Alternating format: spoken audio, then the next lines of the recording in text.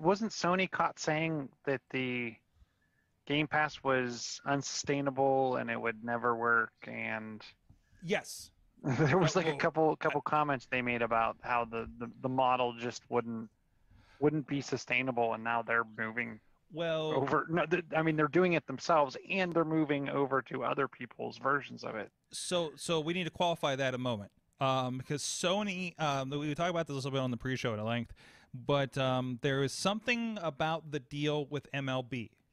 So if you pull this up when it comes out later this month, and you pull up MLB The Show 21 on your Game Pass, it will not say it's published by Sony. It will say it's published by MLB. The deal for Game Pass was made by between Microsoft and MLB supposedly. Okay, so this is something about the Major League Baseball license that made this happen. Not necessarily a Sony decision. They probably fought it, but whatever provision in that, and I don't know if there's a lot of Major League Baseball games. I don't know, is this the only one? How Madden's the only football game, right? But being that, there's maybe something where it's like this has to be across platforms, and that's potentially what led to this. So it's not just a Sony has given up, thrown their hands up. It's also a, MLB's involved, and that's probably a bigger entity than most of these guys. So I just think it's very interesting, though, the whole idea that this game is going to come out day and date, and you're seeing that more and more, with Game Pass. It's such a value. I know we've talked about it before, and especially if you buy your new Xbox through their whole program. I don't even think about this now for 2 years. I don't think about Xbox Live. I don't think about Game Pass.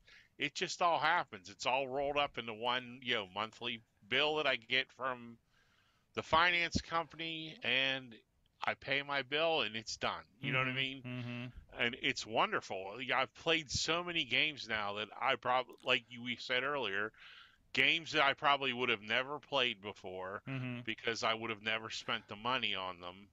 Because, oh, hey, I see a friend playing this game. Let me go see what this game is.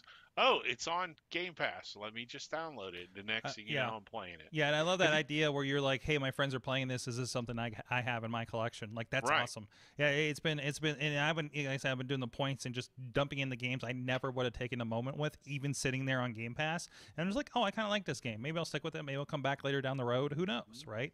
So. And if you really hate it, you uninstall it and try something else. And oh, sorry, go ahead. Go ahead. Have you tried Subnautica? Yes. I've really enjoyed that one. What was it Very called? good game. And that's one I would have never played, never tried out, had someone not recommended it to me, and the fact that it was free. So or rolled up into the game. It was what was it called?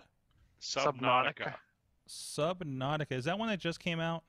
No, it's been out for a while. And it's on PC too. I think it may have started as a PC game that got ported. think it did start as PC. Oh, there it is. Okay. And I will say, I would guess if you have Game Pass Ultimate, it's a little easier to play on the PC than it is on this is pretty wild. Xbox.